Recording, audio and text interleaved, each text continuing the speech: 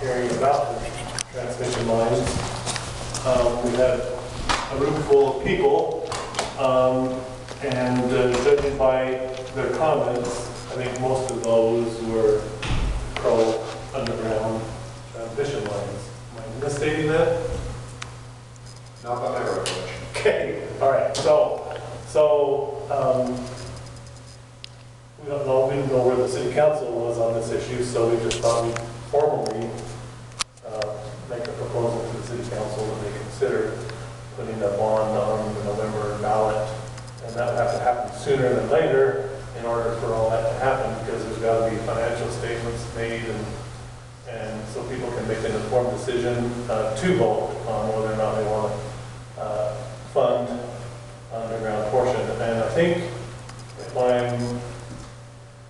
we were talking about just the city's portion, is that correct? Is that what everybody understood? Yep. That's all we have control of, obviously, is the city's portion of the underground part of it. And that, in my mind, is a key part of the whole thing is coming through the North Hills and coming around. So I don't know that anybody wants to see the transmission lines going out through the North Hills, in my mind, but they do. So, it would affect the property values. yeah, that would affect them too. So anyway, so that was the crux of the issue. Did you have any, who put the staff report together, was that? That was me. All right, I'll turn the time over to you then. Go ahead. Okay. Really, timing is of the essence, because if you are going to ask for Heber Power to carry the power lines as part of their conditional use permit, you can't just drop that on them at the last minute. So if you think this is really going to be something that could potentially be part of what you're going to ask Heber Power to do, you need to probably see if your elected officials are willing to even go there. So really the question is, should Heber City fund the undergrounding of the proposed Heber Power transmission lines? It's not going to be an easy thing for you or the council to answer. You've heard from the people who live along and around the power lines, the proposed power lines, who definitely would love people who don't live along there to help fund those power lines. You have not heard from the people who live on the other side of the city, who don't even drive through that part of the city where the power lines are going to be, that they probably could care less and would not be interested in funding that. So all I'm pointing out is there are two sides of the story. I know the power board is sensitive to not wanting rates to go up, and that's why they've said, look, if you want underground as a city and it's important for you to bear that cost, go for it. And I'm just pointing out that there's two sides of the story. It's going to be difficult to say no, or it's going to be difficult to say yes to do it. But my point when we talked a few weeks ago was that if it's of interest, you need to bring it up sooner than later, because if you bring it up later, the answer is going to be it's too late. So. Could I get a little background if you'd like? Could you go up to Sure, don't just sit right up there at that table. Whatever, I'm sorry, but she wants me in the camera too. So Just sit there at that table. Well, you need to get in the Just microphone. my brother's on the Heber Power Light Board, and we've had some discussion about it, and I have an interest in it a little bit.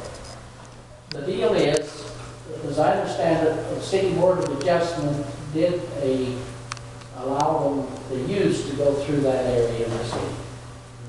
And so, or is that? Not quite right. No. Yeah, the Board of Adjustment actually continued it. Oh, I didn't know that. And what ended up happening is the city council said, hey, we'd prefer the planning commission to make this decision. So the council actually changed the law for which board approves it, and put it upon the shoulders of the planning commission to approve it. So that's not what's in front of us tonight, though. No. Not tonight, no. This is just a decision for the planning commission to make a recommendation to the city council, for the city council to consider paying for undergrounding. So why is the, not that I mind at all, but why is the planning commission involved in a city bonding decision? Well, It's nothing because, to do with planning. well, it's not, but it is, and here's why. Because potentially the planning commission could say, look, as part of your permit, we would like you to underground the transmission lines.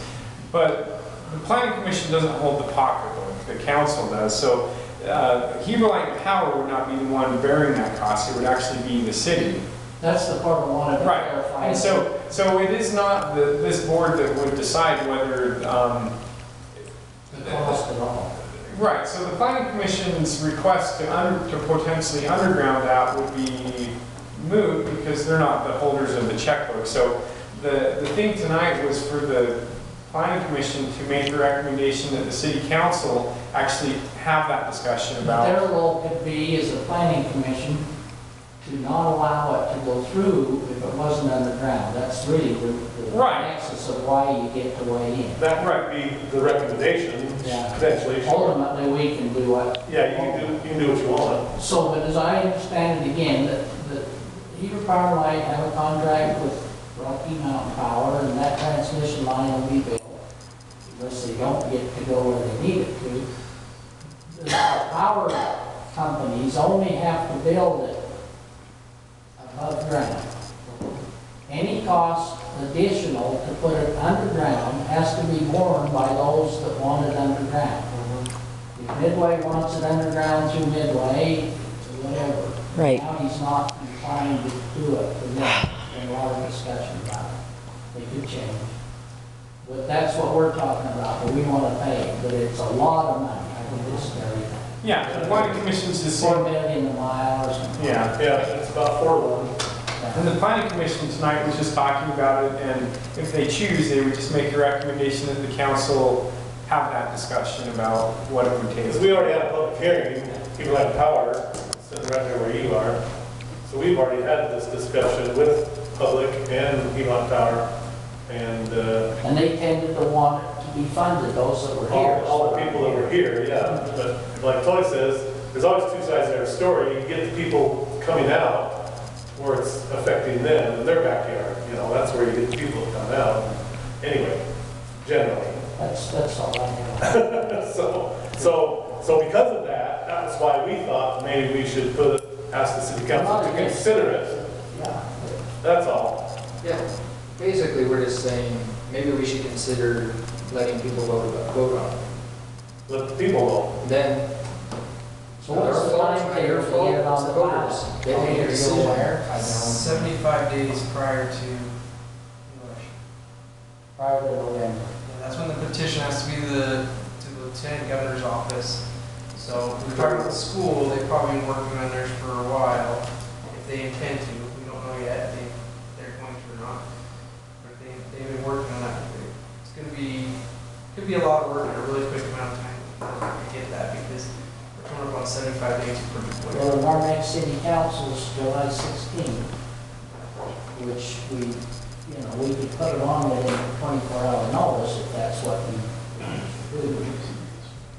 it seems like a big enough issue that That the people should decide. they should, yeah, because if the council decides, you're gonna be the bad guys no matter what, right? Tracy, I think if you pay attention to any social media, which maybe is what Tracy's going to speak to now, but if you pay attention to social media, and I do a little bit, but I think most of the stuff on social media is in favor of burying, am I right? Yeah, it's hard to tell. I mean, it really is hard to tell on this because there's a lot of people that are going to be directly affected by this that haven't weighed in at all. But being a real estate broker in this town, my concern as well is the property values will be affected by these lines. So, you know, that's also revenue that you guys get from property taxes that, I mean, it's going to affect people's property values. There's no doubt about it. One thing I just wanted to talk to you about, though, it's just something to consider.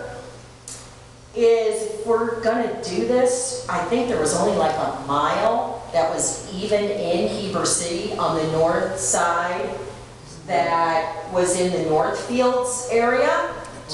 Yeah, the total in Liberty It's is really a mile and a half or 1.7. something at the most of 1.7 Heber City area.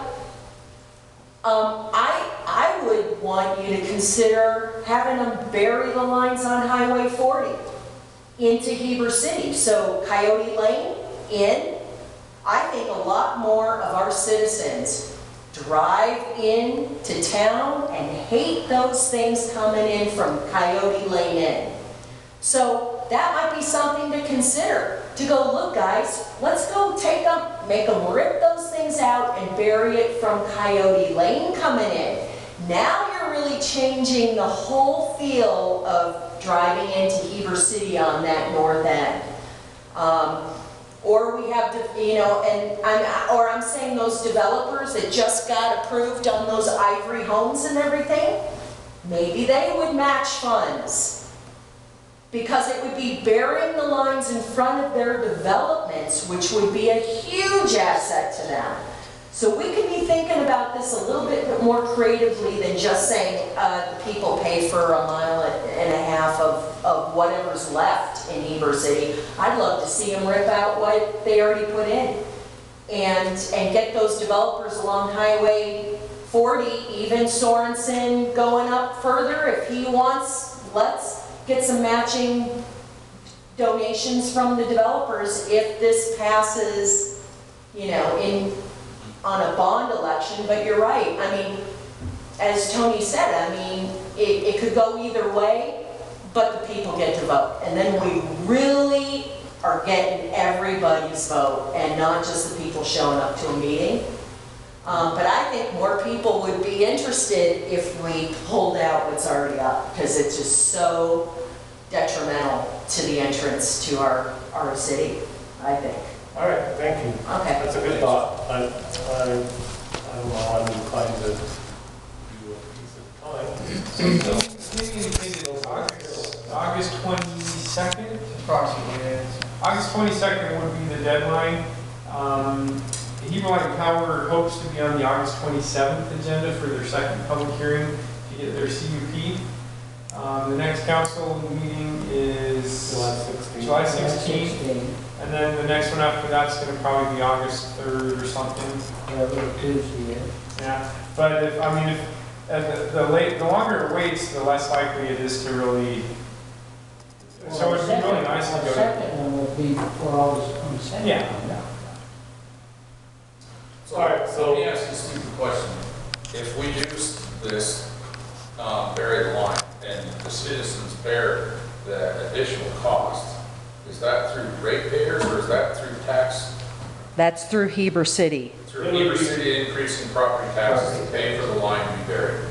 Some tax, some fee, some. it would be, so it'd be a bond election. Well, if it's bond, it would be the citizens. Anytime the city imposes a cost, it is a tax. Well, but it wouldn't I know be, they use the word fee, but it if means. it's a bond, it would be directly a payment of the bond, and it'd have to be a general obligation bond.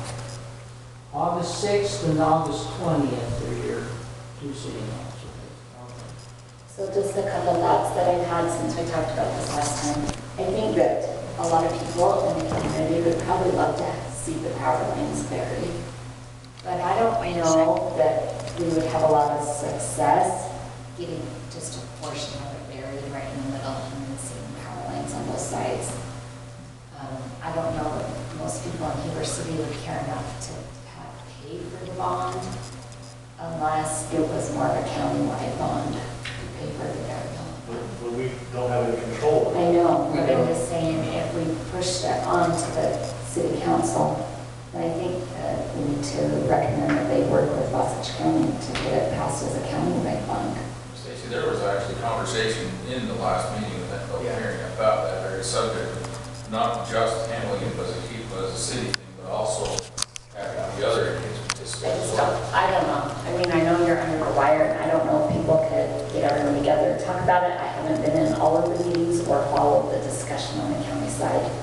I just don't see most of the Heber citizens voting to bury just those blue lines. It's likely to be on the same ballot as the school. Oh dear. Now, we'll go down the Oh flames. dear. So just to clarify, we're only discussing if this should go on the ballot, which it's a no-brainer. The citizens should be able to vote for us. Right. I'm going to tell you personally, I'm against it, okay? Yeah, sure, I'd like to see them underground, but $4 million to $1 million for every mile, and you start looking at what it restricts you for, you know, if there is a problem, what it takes to fix it. I mean, if you look into it, it's quite a bit of money. It's more than just 4 million, because then maintenance on it is. Yeah. Everything's there, and I think that the citizens need to speak. When we were in the meeting here, we were full of all the people that were directly affected by it, which to me is a small percentage of the whole valley. And if the whole valley decides that that's what we do, then that's what we do. For people who own multiple properties in the city, it's a pretty big effect on you. If you start looking at the school district bonds, and then you look at this, that's going to be a significant amount of money. So all I'm saying is that personally, I'm against it. If we were going to vote, should we go underground? I would vote no. But if we're voting that it goes to an election, that's exactly what needs to happen so that the people or the citizens of the city People have the chance to speak. And it's not like we're imposing something on them, because we had a room full of people here, of 100 people a month ago, and they were, now it's a small majority. And I think we should be directed by what that was and let the entire community. And if they choose to do it, then that's the voice of the people. But I think the people should have that opportunity to speak. Absolutely. So I'm just saying, I mean, we just move forward. Let's put it on the ballot. It's more work. We already have staff that can do that, and that's just what happens. So. But I agree with Stacy that I think if it's going to be on the ballot, it should be a county-wide. And But we can't. But we don't have any control over that. We don't have control of the city's portion. Yeah, and so it could be city or the county all the way Can there. the city talk to the county and have the county agree and put it on together? Maybe, I don't know. I think once Can people I see say the one real more numbers, thing? are educated, it's going to be really hard for them to say, yeah, I'm willing to spend $40 million for that. I think most people are like, you know what? I think I can live with it. I know that the property values could go down that, but I mean, I don't see what people are going to lose money in their value of their home right now. But at least they will have their say. Exactly. Can I say one more One thing? more thing, make it quick. Okay. No, this is. Can you make it quick? This is Stacy's exact point, okay? There are landowners in Wasatch County right along that route where Heber City comes in and out of. They've already said if they will not give an easement to Rocky Mountain Power if they don't bury the line. If they bury the line, they will give it freely. But if they are forced to give them, above ground, they will charge them for that easement. So there's some of the cost right there of some of this land. So, the North Fields is such a sensitive area right there already, and there are landowners in the county that have said, if you bury it, I won't even charge you for an easement. I just like to see what those costs are, because we're talking a significant amount of money. And if not, we have public right-of-ways on the roads. If they want to see it on the road, then we'll put it on the road. That's what I'm saying. I'm just telling you what other landowners have said in the county meetings. When we were That's in all the- I'm sharing information on that. I'm not, so I foresee that North Fields being buried anyway because those landowners don't want it above ground, Yeah, so. and that's great, and everyone votes on it. I'm just saying, these few people can't decide. It has to be the people that decide. Amen. And I'm just saying though that I doubt you'll see lines come up and go back down and We'll see get what- buried. I think that corridor right there is the most sensitive in the whole valley, and those landowners don't want it above ground. Thank you. All right. So, anybody have anything else they want to add? I agree. The people need to be able to decide. Yeah, I agree. I can agree more. It's all about what the people feel. Let them stir. This Okay. We represent the people. We don't represent our own personal interests. Okay, who would like to make a motion?